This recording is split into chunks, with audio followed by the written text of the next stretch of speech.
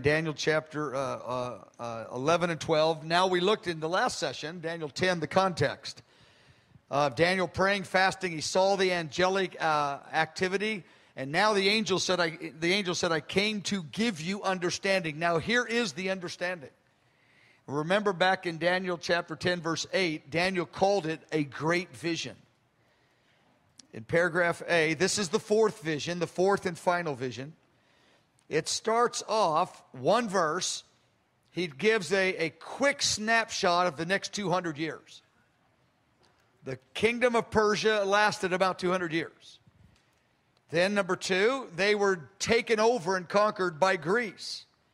Now the angel gives two verses to the Grecian Empire. That's about 200 years too. Then number three, he gives 16 verses to the conflict between the king of the north and the king of the south. And that is obvious in the context that it's Syria is king of the north and Egypt is king of the south. Now that's interesting that he gave one verse to the whole Persian Empire, the mightiest empire in the history up to that time. Then only two verses to the Grecian Empire, which was then the mightiest empire. It actually was bigger than Persia. But he gives 16 verses to this regional conflict, because in this, a number of things are happening, and we're not going to go into detail on this. Now notice that when it says kings of the north and kings of the south, the Bible gives direction related to the city of Jerusalem. So Syria is the country just north of Jerusalem, or Israel, and Egypt is just south. Now what happened over this several hundred-year period is the north would come down to fight the south. Then the south would come up to fight the north. And every time they went up and down, they just tromped through Israel. Israel was not exactly their target. They were going after each other.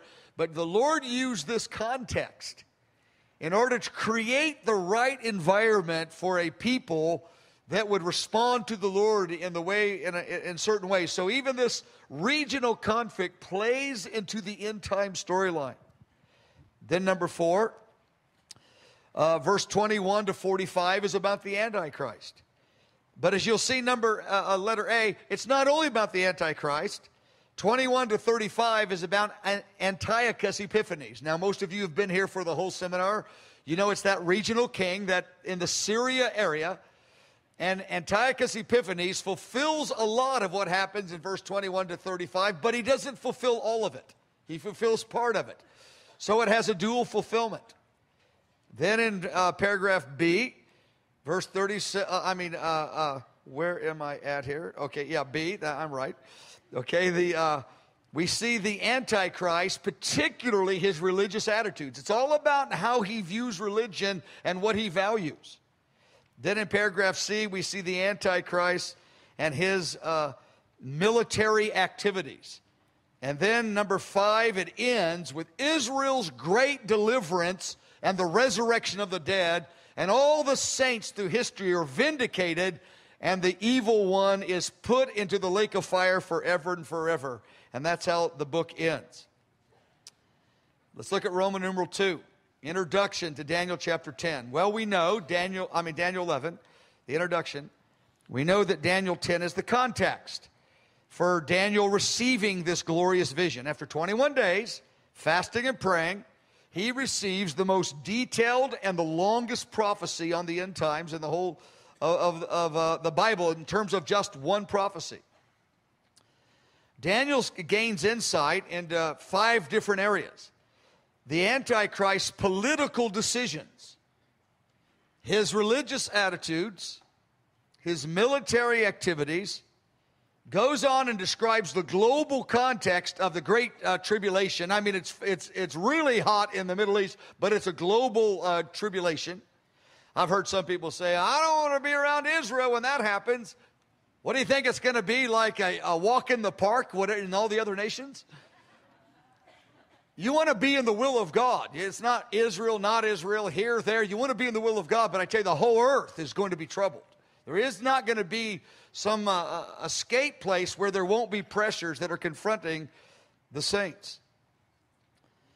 And then the final part of this is Israel's great deliverance. Okay, I want to say again, paragraph C, that there's a dual fulfillment in verse 21 to 35.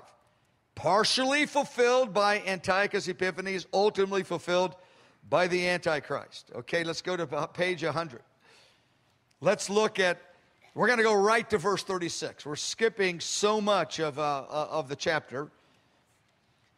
And the details of chapter 11, we'll look at Daniel 102. Remember, this 10 sessions is Daniel 101. Next year is Daniel 102. And there's a Daniel 1010 and 120, but that's way beyond our pay grade. So that's for the angels and for the people that God visits in a special way. So we can take it the next notch up, and that's as far as we can go for now. And so if you want to be a part of that, you can tune into that next year one way or the other, or watch it on the archives if you want to track with us. Okay, so let's look at the Antichrist religious attitudes. Now, the reason that this mighty angel's revealing these details, it's not for entertainment, it's not just for curiosity. They are relevant details so we don't get offended, that we're not passive about the conflict. We're girded for it. We're not offended like, God, where are you? And, I mean, everything went bad. He goes, no, I planned this from the beginning. This is all part of my plan. I am the Ancient of Days on my throne, and I want you to know the nature of this man, because I want you prepared in your heart to trust me in it, that it's not taking me by surprise at all.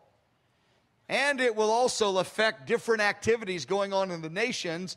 There's a relevant reason we need to know this activity. Well, let's read verse 36 and 37. Then the king, he was called the king back in chapter 8 as well, verse 23. So 2 times the Antichrist is called the king. He will be a political leader. He will be in the political arena. He won't be a marketplace guy. He might be in his early days, but he's in the political arena. That's clear. It says in verse 36, he will do according to his own will, that he shall exalt and magnify himself above every god. He shall speak blasphemies against the God of gods, which is the God of Israel. He shall prosper until the wrath ordained against him is accomplished. God has already ordained he will be cut off in the wrath of God after 3.5 years. But he will succeed until then. And so the saints are not supposed to see that 3.5 year success and go, oh no, the prophecies aren't real. He will prosper. But only until the wrath that's ordained at the 3.5 year mark comes against him, and it will destroy him. And the 7 seals, the 7 trumpets, the 7 bowls are judgments that will be targeting the oppression of the Antichrist kingdom and the great harlot. And so he will be disturbed all along the way by Jesus, the greater Moses, releasing the plagues of Egypt on the end-time Pharaoh called the Antichrist. Those plagues will be coming in response to the end-time praying church. It says here, he will prosper until the wrath has been accomplished.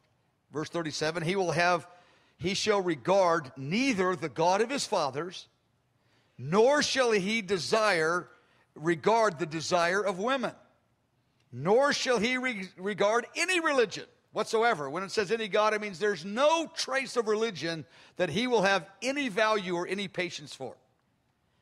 But he will exalt himself above all of them, above the God of his father, above the desire of women, and above all religions, every trace of religion. He will exalt himself above it. Okay, look at number 2. It says this, he shall do according to his own will. He will have no fear of consequences at all. He will do what enters his heart. And somebody might counsel him and say, yeah, but if you do that, this block of nations will rise up against you. He says, I don't care. I have such superior power over that block of nations. It doesn't matter. There's nothing that will hinder him. There's no human obstacles that he will consider to slow him down. He will do every plan in his heart, is what that means. Number 3, he will exalt himself above every god. He will have unique political power. I mean, he'll be the most powerful political leader in human history up to that time. I mean, obviously, Jesus will be when he comes as King of Kings, but up to that time. He'll be the most powerful military. He'll have the greatest armed forces in the nations. He'll have the 10 nations and other nations besides that ally with him. He'll have the greatest military force. He'll have the greatest economic abilities. He'll have the greatest religious power. He'll have more devout people worshiping him than any other man. Now, again, not Jesus. We're talking about any other evil man or tyrant on the earth. Now, this superior power in these arenas will embolden his pride, and he will declare that he is God.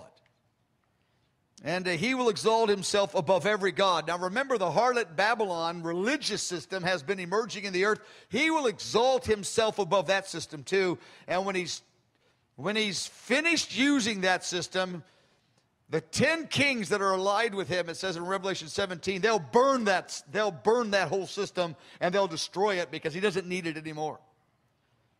Okay, let's look at the top of page 101. Number 4. He'll speak blasphemies. He'll claim things about himself that are shocking. I mean, it will excite his followers, but it will be absolutely shocking. He will speak with a terrible boldness against God. Look what it says in Revelation 13. That he was given a mouth to speak great things. And I think these great things mean he will say ideas of what he's going to do that are so unique.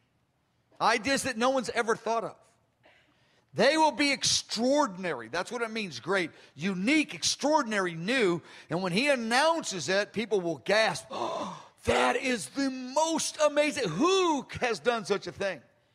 It's like we have back in Daniel 4. Nebuchadnezzar looked over his great city and his palace and his garden, and he said, only I have built something like this. Well, this will be that, but on a global level. A global level. And he will speak such unique, wonderful, powerful, extraordinary things that men will gasp in awe and wonder at this man.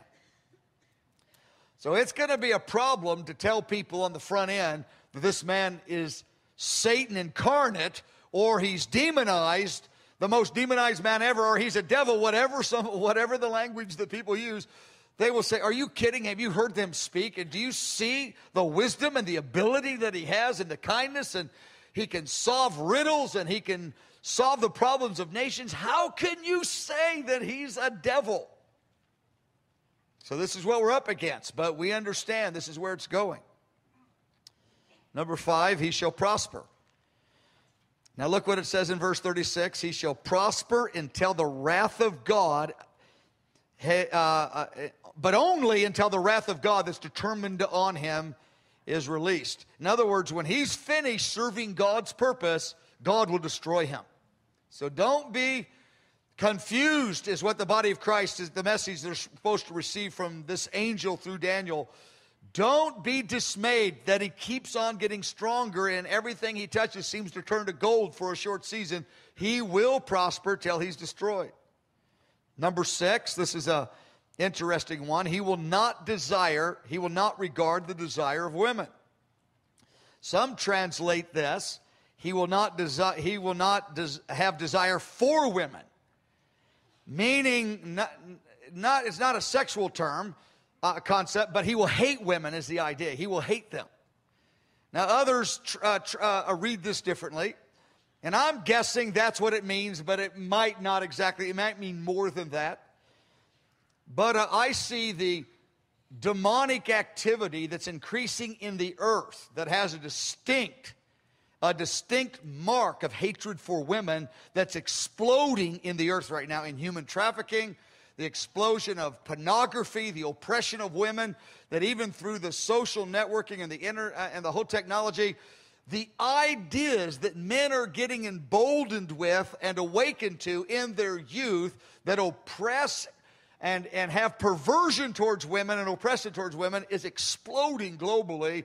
And just by that very reality, I'm guessing that's what it means, that it's desire. He has no regard for women at all. It's just the mark of the enemy. I mean, the enemy's setting up the environment by the pornography explosion. We all know this, but whether male or female, old and young, we want to have absolutely zero to do with that. Absolutely zero to do with that. That is creating the context for many more things to happen in the next decade or two and beyond that are beyond anything we're imagining.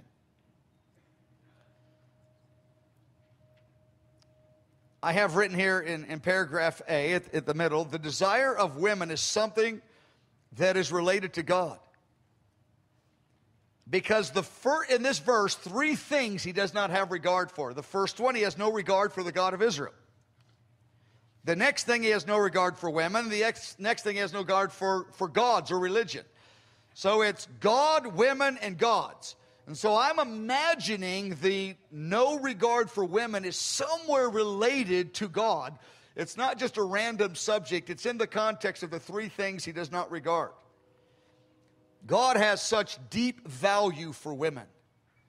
And the ungodly value of culture all through history is the opposite of God's value of women. I mean, God so values women. Look at paragraph B. He tells godly men, he goes, your prayers will be hindered if you don't value your wife. I mean, he so values women that a man that does not honor his wife, his prayers will not be effective. That tells you what God thinks about women, even in the end-time prayer movement. There is no going forward in prayer and in power without the value of women going parallel with it. Top of page 102. He will not regard the God of his fathers. He will show no regard for the God of his fathers or any other God. He will utterly despise the God of Israel. He will utterly despise religion. He will reject the religion of his ancestors. Paragraph A. Some people use this verse to make the case the Antichrist is a Jewish apostate, that he is a backslidden, he was a formerly devout Jew, and he's completely backslidden. Because the phrase, the God of his fathers, is clearly a phrase in the Old Testament that speaks of a devout Jewish believer, the God of his fathers. Only a devout Jewish believer would use that phrase. And so this is again, the idea of this is that he has some kind of Jewish heritage or ancestry of some sort. I have here in paragraph A that they think that he might grow up in a Jewish home. I think the text is inconclusive. You can't really draw the conclusion there, but you don't want to shut the door to it either. The reason, paragraph B, the God of his fathers can be singular or plural. It can be the God of his fathers or the gods of his fathers. If it's the gods of his fathers, then it's some kind of heathen religion. It's hard to say. But if it's singular, then it clearly has a Jewish connotation to it. You know, my theory is that people want to try to figure out who the Antichrist is, and I don't think there's any value in figuring out who he is till he makes the covenant with Israel. Until a man brings a covenant, a peace treaty for all the Middle East countries with Israel, that's number one. That's not enough. A man that does that, we go, oh no, that's it. Well, there might be 2 or 3 of those covenants in the next number of years that are not the covenant. Well, how will we know? Well, he does several things. He makes the covenant. Then he empowers the Jewish people to start sacrifices again. Whoa, that will be a first. Then he helps them, he initiates the process where they can build the temple. Now, there's only one man that's going to make the covenant, bring peace, and enable them to start animal sacrifices of the Mosaic law to the devout rabbis, and has also built the temple, because the Dome of the Rock's there. On the site, they have to build the temple, the third most sacred site in the Islamic, of all the Islamic faith. The third most sacred site, and the most sacred site in Jerusalem is there. And somehow the Jewish temple has got to be there instead of the Golden Dome. And so that's going to be a problem. So when the man makes the peace, lets the temple get built on that site. I don't know how they're going to pull that off. And then allows the Jewish sacrifices to happen. Somebody said, well, maybe an earthquake will come and move it. Yeah, maybe. That would be convenient to some people, but I don't know how it's going to happen. But that's the guy that we now say, there he is. There he is. And he kills 3 of the top 10 kings in the nations. He kills them. He has them murdered. Now we know for sure who he is, even before the abomination of desolation. Until then, all of these theories, people have told me they have this, that. I go, I'm not even interested. Until the man makes the covenant, the sacrifice starts, the temple starts getting built, and he kills 3 of the top leaders of the earth, I don't even want to have a conversation. And then I don't even need a conversation after that. It will be super clear. So I just give him Alan Hood's email address. And I said, Alan loves this stuff. I mean, just send it to him. And Alan goes, well, why did they send this to me? I go, I'm just having fun with you.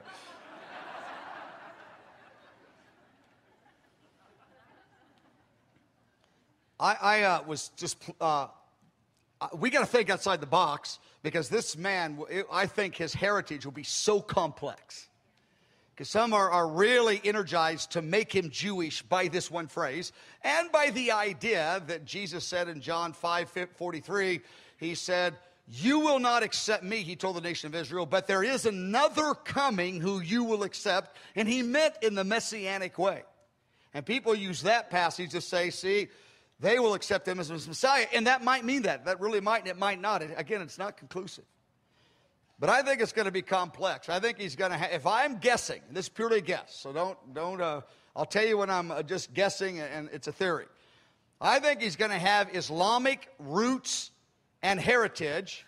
I think he's going to have some Jewish heritage. I think he's going to have a few other heritages involved as well. I don't even know. I'm just kind of thinking outside the box. He might be born in Syria or Iraq. He may get his PhD at the Hebrew University.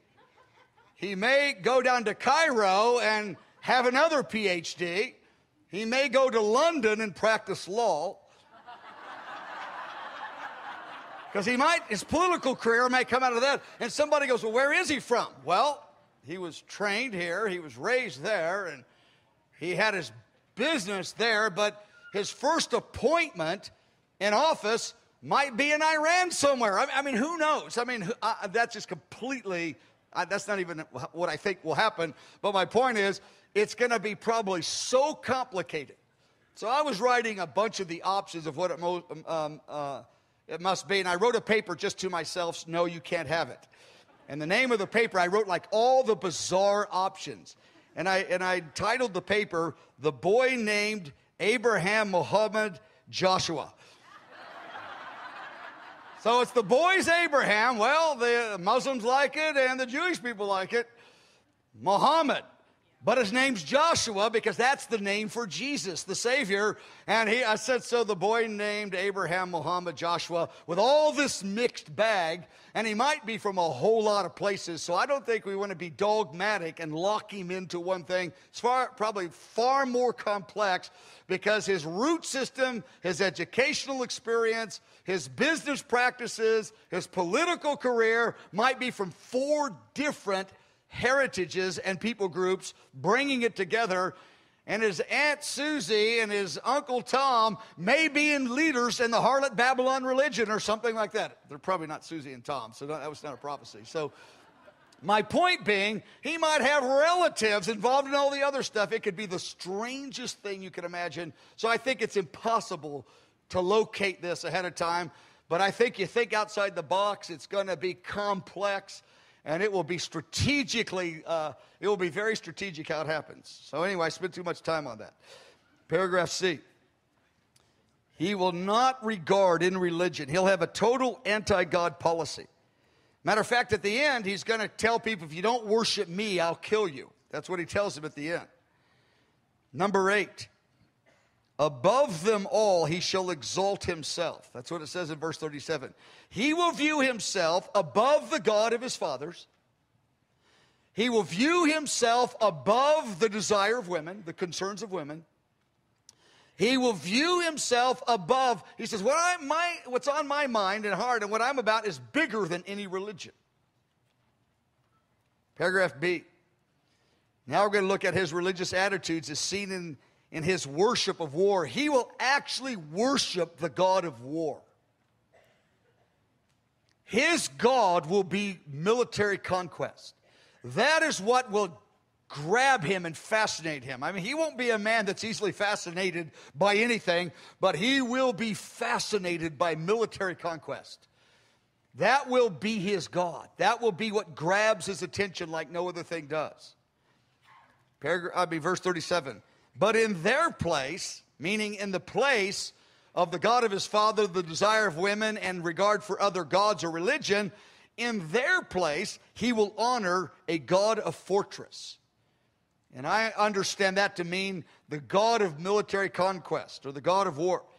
This is a God his fathers did not know. If his heritage is Muslim or Jewish or Western or a combination of all of them, and again, the heritage in all those different ways, none of his fathers will have any experience in this God of war. They won't be military people.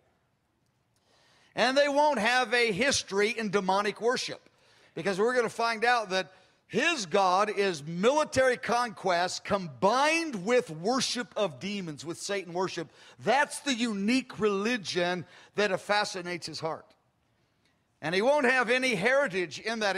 His fathers and forefathers won't have a history in the satanic cults, nor will they have a history in the military. But he shall honor this God of fortress with gold and silver.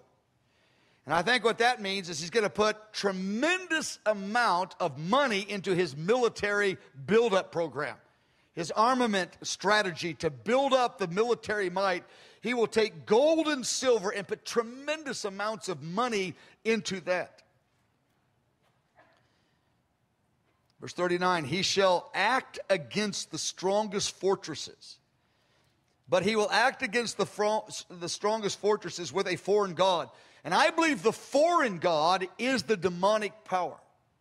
The foreign god is this combination of the God of military conquest with interaction with Satan himself and all the demons at his disposal. That's the foreign god that nobody around him has any any experience with. I mean, when it comes from military strategy, he won't go into call his cabinet together and his military generals. He'll go into a room alone and he'll interact with demons for the strategy and come and deliver the edict to them. It's that kind of thing. I'm not saying that I'm grasping it exactly right, but it's that kind of perception, and I'm sure some of these details are not exactly right. Verse 39, he shall act against the strongest fortress with this demonic help, as to give him strategy, to give him power, to give him insight on the best way forward. Now, when he acts against the strongest fortresses, I believe the strongest fortresses mean he'll take on the superpowers. He'll look at the strongest military alliances, the strongest military nations or alliances, and he'll say, I'll take you on. I'm not backing down at all. I have superior power. I have power you know not of. And it will be true. And he will not back down from them because he has this interaction with the demonic realm, giving him insight, as well as different activities are happening related to this demonic activity. It goes on to say that he shall acknowledge and advance its glory. And the it is the foreign god. He will acknowledge Satan as his source. And he will advance the cause of this God, this foreign god, and he shall cause them to rule over many. And he shall divide the land for gain. What I think that means is the foreign god and the God of war, that's his focus point. He wants to advance the glory of this. So he will acknowledge the demonic realm, and he will give promotions to the leaders under him. He goes, you will rule if you will join in at this level.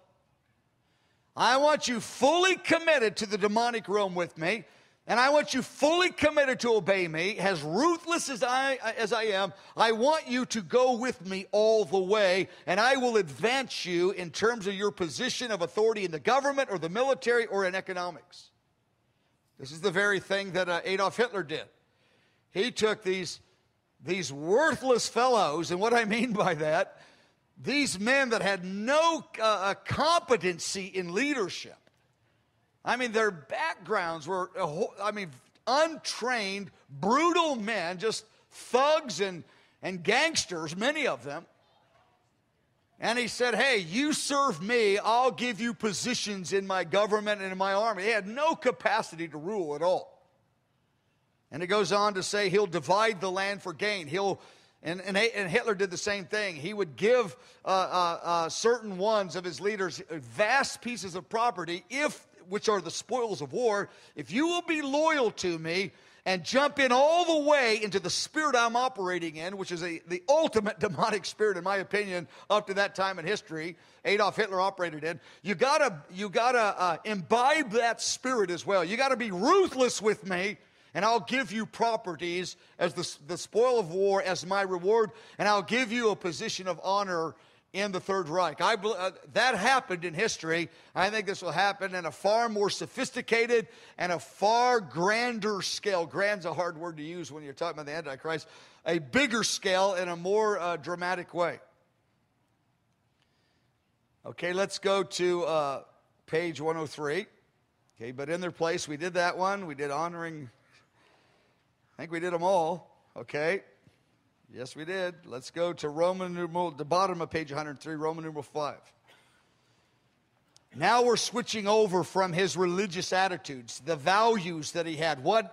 He despised religion, and the only religion he bought into was himself and military conquest and Satan. And everything else he put down.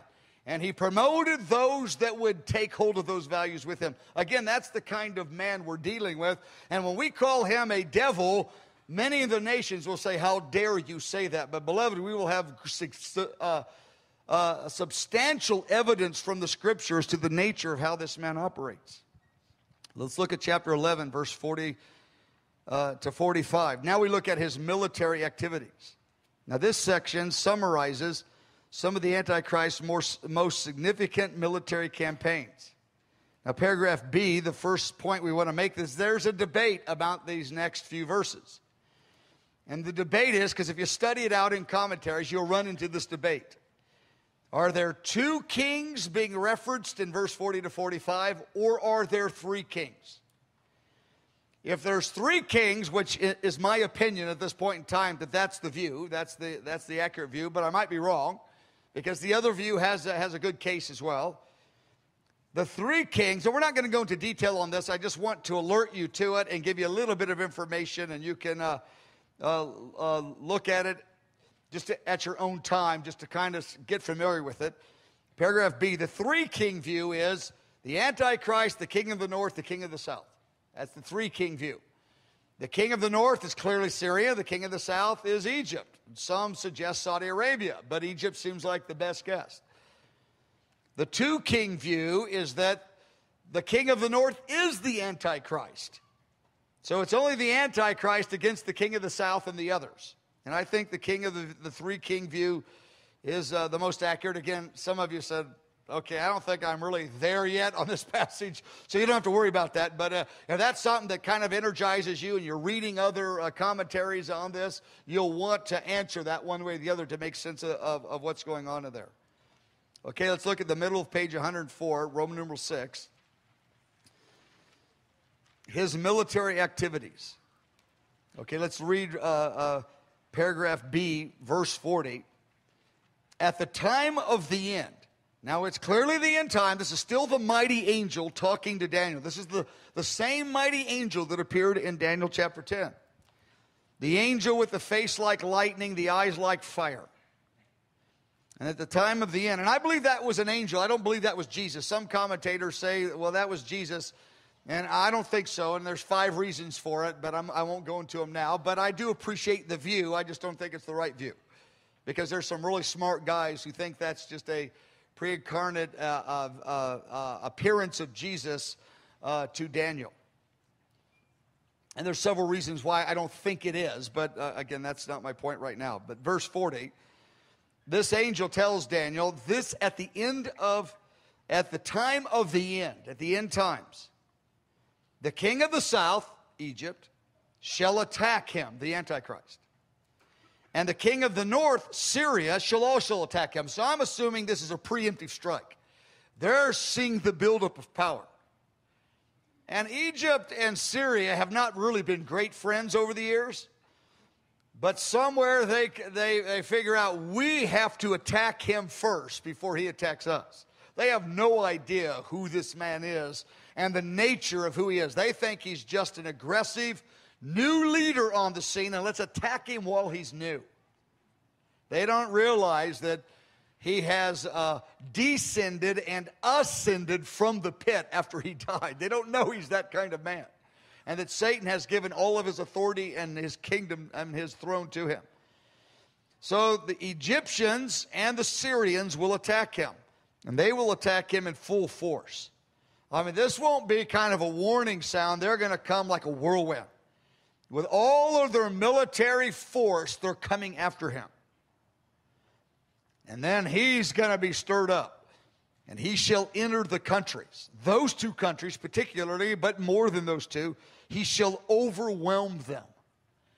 He will overwhelm those two countries and many others besides. And he will pass through with his whole army. He will pass through these. And just all the carnage that happens when the most wicked army of the earth tramples through your land. There's many implications to that. Okay, let's look at paragraph C.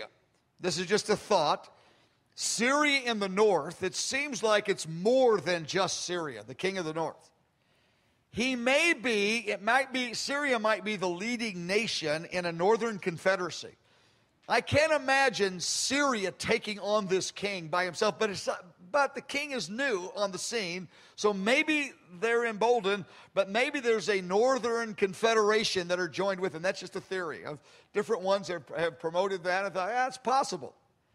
Like an Islamic Arab bloc from the north coming down to attack him. I don't know. Top page 105. Then Egypt in the south, and it might be the same thing. I'm not sure that it is. I've read it from others. I've got the idea from others. I thought that's possible. It might be a southern confederation of several nations in alliance together. Let's go down to Roman numeral 7. It says in verse 41, he shall enter. Number one, in verse 40, he's passing through all of these nations, overwhelming them and tramping through the nations with his army. Verse 41, he shall enter the nation of Israel, the glorious land. That's clearly the nation of Israel. Many nations shall be overthrown. Many shall be overthrown. We don't know how many. Remember, there's 238 nations. And or thereabouts, because the number changes a little bit, but that's kind of a number a lot of folks use. 238 nations, and so 10 kings are with him, so that's 10. And even if many join him, maybe 20, 30, 40, 50, 100, who knows, there's still a lot that he influences them negatively, and he threatens them, but he does not dominate them. Don't have the idea that because his spiritual influence is in all the nations, and his oppression will touch all the nations, but his dominance won't touch all the nations. He never succeeds in dominating the nations. It never happens. Before he can succeed, Jesus, the Son of Man, returns and destroys him. So he gets further than any other tyrant in history, but he doesn't get near as far as he wanted. But he does have many nations under him. We don't know the number. But we don't want to have though we want to take the Antichrist very seriously, we don't want to we don't want to exalt him beyond the measure of where he's at, but I don't think most are exalting him beyond. Most are it's just kind of a fun idea, kind of like Bible Jeopardy to play, games with just to figure out different things about him. And he's not a real figure that's going to appear possibly in their lifetime to trouble their nation. And so, but the day's coming where we're going to shift from it just being an idea that we toy with to it's going to be a real man that's going to actually trouble the nations of the earth in a way that's hard to even imagine. Verse 41, he shall enter the glorious land. Many countries shall be overthrown, but these shall escape from his hand. Edom, Moab, and the prominent people of Ammon. Now, it's interesting. Those are all three nations a part of modern-day Jordan right now. And somebody goes, well, why are they escaping his oppression. Maybe they're cooperating with him in some way. We don't know. But you think, wow, well, they certainly got a free pass. Well, maybe not, because this is the same area in Isaiah 63 where Jesus marches up through Edom and this property and this territory, and he's killing the enemy armies, and blood is splashing on his garments. Isaiah 63. It's this army, it's this territory he marches through, and he's marching through for judgment, and this is where it's first noted in the Scripture. And so I'm sure there's a tie-in to it, but I don't know what it all is. Let's go to paragraph C. Many countries shall be overthrown. And I just talked about that just then. So let's go to Roman numeral 8. Now he's, verse 42 and 43, he'll attack Egypt. Well, Egypt attacked him first, because Egypt was rightfully nervous of his emerging power. And he will overthrow Egypt in a temporary way. Verse 42, he will stretch out his hand against the countries. All the countries around, he will put his hand at them, because he wants to dominate them all and then have them worship him. But the land of Egypt shall not escape. He shall have power over their economics, their gold and their silver. He will occupy Egypt, and he will have authority over their national economy. And of course, if he has authority over that, and he dominates their army because he defeated them, or he couldn't come in to the land like that, then and you read Isaiah 19. Matter of fact, on the final version of these notes, I'm putting out an updated version of these notes. They're probably going to be changed 5% each one. I'm adding a few verses, and there's a couple little corrections I'm making that'll be on the website in the next couple days. But in that, I have a whole maybe 6 or 7, 8 page handout about Syria, the king of the north, and Egypt, the king of the south, and what's going to happen to those nations from Isaiah chapter 19. There's quite a bit of this story that is told in Isaiah 19 that's not told here, that we didn't have time to go through. And so I'm adding those to the notes, and that will be on the internet for those that are really saying, hey, I want to go after this. I want to really grasp this. And I know some of you feel that way. Let's go to top of page 106. Verse 44. But news from the east and news from the north shall trouble him. Therefore he shall go out with great fury to destroy and annihilate those in the east and the north. So there's countries that are outside of his dominion, it seems like. At least in the east. I think possibly that the countries in the north might be his own people. And let me break that down for a minute. Paragraph B. The north here in verse 44, I don't believe is the king of the north throughout all of Daniel 11. I don't believe it's Syria. Because Ezekiel 38 tells us that in the far north, there's a coalition of armies that are brought together under the Antichrist power. So there's the far north in Ezekiel 38, and there's the immediate north in Daniel 11. And the immediate north is Syria throughout Daniel 11, but I don't think this is Syria. I don't think that he's now talking about Syria under a different title here, or a different description. I think it's possibly his own ranks, that there's some kind of division in them. Possibly. Yeah, this could be wrong. The north, the far north, could be another block of people up in the former Soviet Union nations, etc. Because always remember, north and south, east and west in the Bible is in relationship to the city of Jerusalem. So it's north of Jerusalem, far north of Jerusalem. Look at paragraph 1. Remember the dream that Nebuchadnezzar had in Daniel chapter 2. And the young prophet Daniel, I mean, just a teen or just 20 years old about, just whatever, he gets the interpretation of the dream. And that fourth empire, which the Antichrist empire ultimately, verse 41, it was partly clay and partly iron, because the kingdom will have division in it.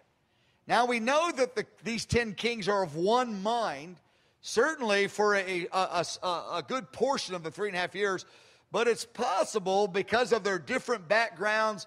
None of them have a good spirit. They're all demonized. It's not like they're kind and yielding and they're deferring to one another's honor. They have the spirit of their father, the devil, who's a liar and a murderer, and they're all liars and murderers. And so it's possible that the north, this is, again, I think it's a plausible theory, but you can't say for sure, is possibly his own ranks. But anyway, he's getting stirred up, and he's going to go make them pay. And it may be another set of nations in the north, but I don't believe it's Syria. Let's look at paragraph C. What about the east? Well, John in the book of Revelation, chapter 16, talks to us about the kings of the east. The kings in the east trouble him.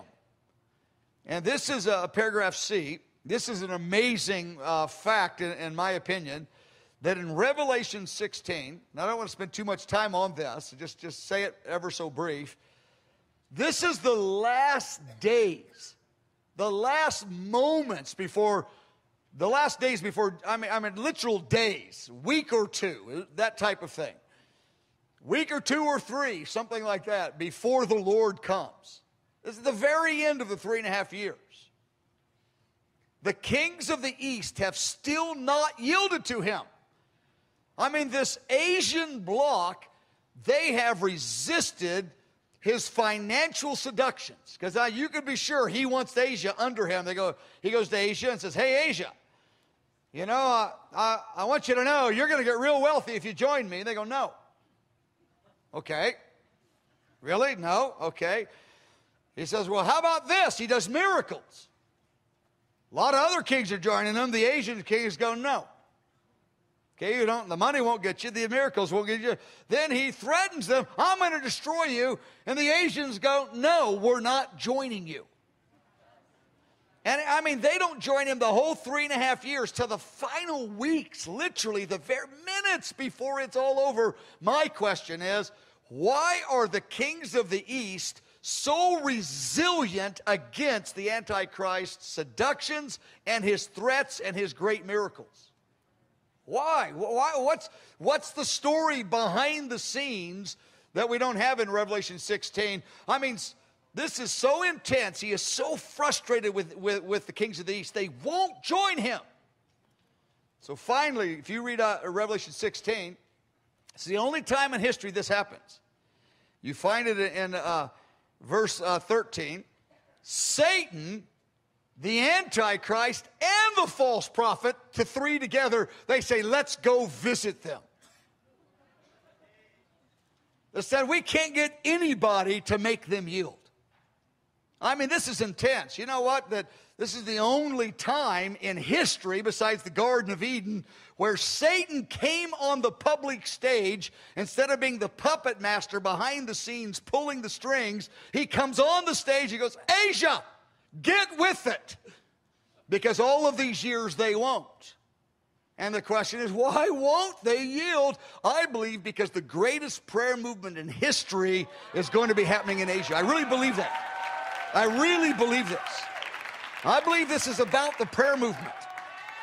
Now, Revelation 16 doesn't say the prayer movement, but it just tells you they don't yield to just minutes before the very end. And I think that all these kings of Asia, they got wives or husbands or children or uncles and aunts and friends that are on fire, prophetic believers, dreams and visions. And when they have their family gatherings, these guys hear so much. They go, oh, don't tell me no more. But it just holds them at bay. And I believe that just the prayer movement is just the angelic dimension resisting the demonic dimension. I don't know the whole story, but there's something dynamic about Asia at the very end still troubling the Antichrist. They won't yield to him. Page 107. Verse 45. Then he shall plant the tents of his palace, in essence, in Jerusalem. But it makes clear he shall come to his end and nobody will help him. Well, because nobody's able to help him. It's not like they all abandoned him. He will come to his end, and there's no military alliance that he's garnered the loyalty of over the years that will have the ability to intervene, because it's the son of David. It's the King of the nations is who's standing before him. Look at paragraph C. I know I've used it in like all 10 sessions, this verse, but I love this verse.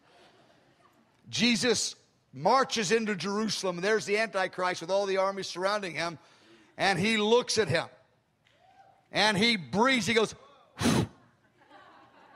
and consumes this most powerful man in front of all of his generals and all of his allying kings, the kings allied with him, in front of the global stage. All the kings are there, and Jesus stands before him, and he has promised them, that the Antichrist has, that he's the real deal, and Jesus of Nazareth is the counterfeit. And he stands in front of them, all the kings of the earth. Never, ever in one city have all the kings of the earth ever gathered, only here. And Jesus wants them there to see this. And then Jesus is going to kill them too. So he gathered them there to see the Antichrist go down, and then to literally to execute and kill them. That's what really happens, for real. So first, Jesus stands off, and I can just imagine the David Goliath, the two armies standing at each other. And Goliath is there, the raging, fury of the Antichrist, threatening and all the show of power. And Jesus goes, then he's on the ground. And then Jesus stares at him. By the very brightness of his countenance, he destroys him. Woo!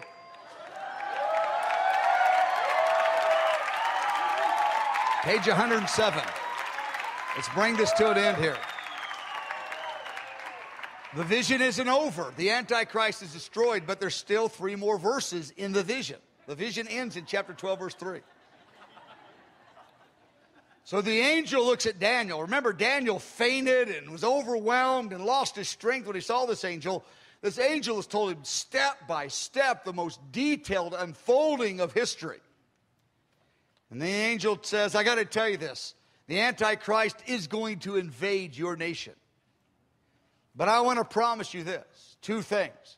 Michael is going to arise, and he's going to help you. Just like Michael has helped us just now in this battle, right now in Daniel 10, it's the same vision. He is going to rise and help at the end of the age, but in a global level. But it's not going to end there, that just Michael's going to arise. All the martyrs are going to rise too. They're going to rise from the dead.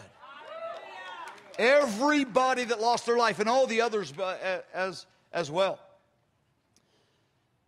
They're all going to rise from the dead. They're all going to rise from the dead together. I heard someone ask a question today in Revelation 20 that is it just the martyrs? No. The martyrs are identified because they are facing the most brutal, cruel resistance, so they get a special mention. But the passage in Revelation 20 does not limit it to the martyrs. All the saints are raised from the dead at the same in the same resurrection event.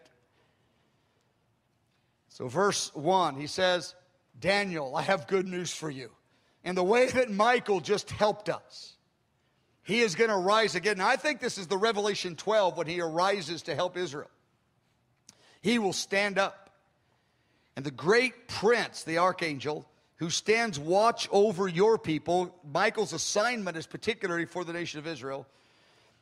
There will come a time of trouble, such as never was since there was a nation at that time.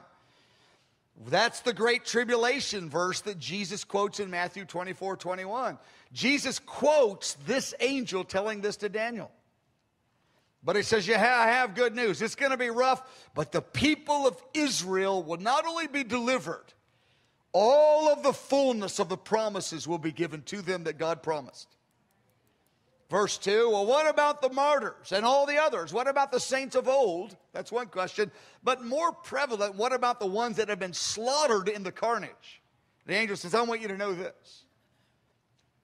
Those that are asleep in the dust of the earth, they will awake. When it says many that are asleep in the dust of the earth will awake, he's talking about the multitudes of the saints through history. But he says they will awake to everlasting life. But there's others that shall be awakened too. They're in their graves too. The unbelievers, they shall be raised to everlasting contempted shame. Then he goes on in verse 3, and he goes, I want to give you the angel gives this one last exhortation in this vision. And then the angel interprets a few things for him after that. He said, I want to tell you again, those that are wise shall shine like brightness. And it doesn't mean wise like they have real good business skills or they know the book of Proverbs. That's not the wisdom he's talking about. Like they really know how to run an organization. They have a spirit of wisdom. That's powerful and that's real. He's not talking about wise in terms of that way. He's talking about they have the understanding. It's very clear in the rest of the chapter. They have understanding of what's happening. That's the wise. They grasp the storyline. It's not just they're good business leaders. They grasp what's happening and they make it known. They shall shine like the brightness of the firmament or the stars. That's the same thing as the sky above. And those who turn many to righteousness will shine like stars. Now, some people have limited this verse, those that turn many to righteousness, to soul winners who lead somebody to their initial salvation experience. And certainly it does mean that. But it means much more than leading somebody to their initial salvation experience. If you're one of those people who are using your influence to talk people into righteousness. I mean, there's a great crisis in the body of Christ right now. So many voices in the body of Christ are giving a biblical logic for unrighteous lifestyles. And Jesus said, and I'll just bring this to an end, but he said in Matthew 5:19, he said, for those that will talk people into obeying the Sermon on the Mount and they won't reduce it at all, they will be called great in my kingdom. Jesus is saying for the men and women, it doesn't matter how big your platform is, you use your sphere of influence. You might only have 3 people listening to you. You may have many more. You use your influence to talk people into righteousness. You don't talk them out of righteousness using the Bible. And again, there's this growing sign of the time of the apostate church emerging with this biblical rhetoric of how the grace of God empowers people to live uncommitted and passive, and that is somehow an expression of Jesus did it for us. So we can live spiritually passive and rejoice in the cross without living out the implications of this amazing giving of himself at the cross for us. And the angel says here, he says, if you'll turn people to righteousness, you use your influence, whether it's believers or unbelievers, you turn people to radical obedience.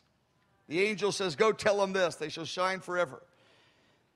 And Jesus actually quotes this, paragraph C. He actually quotes this later, and he says, I want you to know, those righteous men and women, you may only have influence over 3 people. You may not be known by anybody. You may not have any of the giftings or the platform or the ministry that the other guy has that you look at, but you got a humble heart and you turn people to righteousness in as much as you have the ability to. It may be your 3 grandchildren and the only people that listen to you, but you're turning them to righteousness. So don't figure your way out of this because you don't have the school or you don't have the education, you don't have the money, you don't have the platform. You turn your children, you turn 3 kids in the neighborhood to righteousness. Maybe you're 18 years old. Start now. Jesus said, you do that. He quotes Daniel chapter 12, verse 3, you'll shine like stars. I promise you, that angel said to Daniel the truth. And final point I want to make is, go back to verse 2. Many of those who sleep in the dust shall awake. Many of those that sleep in the dust shall awake. Beloved, the martyrs are only asleep. Honestly, we're just asleep. The martyrs are just asleep, and all the saints are just asleep when they die. Again, like I said before, some people's goal in life, they approach the end time. How can I avoid dying? The goal isn't to avoid dying. That's not the goal of life. The goal is to be faithful. We're not trying to put all of our energy to figure out how we can never, ever be under pressure. That's not the goal of the end time storyline. It's to be empowered in faithfulness. And look here in paragraph B, 1 Thessalonians 4, I'll just read it. For the Lord himself, when he will descend with a shout from heaven, he will come with the voice of the archangel. This is the Son of Man that's on the clouds from Daniel 7. He will come with the trumpet of God. And the dead, all the martyrs and all the others, of course, they will rise first. Then we who are alive, Paul thought he was going to be there. He threw we in. And those that we're remaining until the coming of the Lord, we will be caught up together. That's the phrase where we get the Latin word rapture from that phrase right there. We will meet the Lord in the clouds, in the air. And we shall be with the Lord forever and forever and forever. Amen and amen. Let's all stand.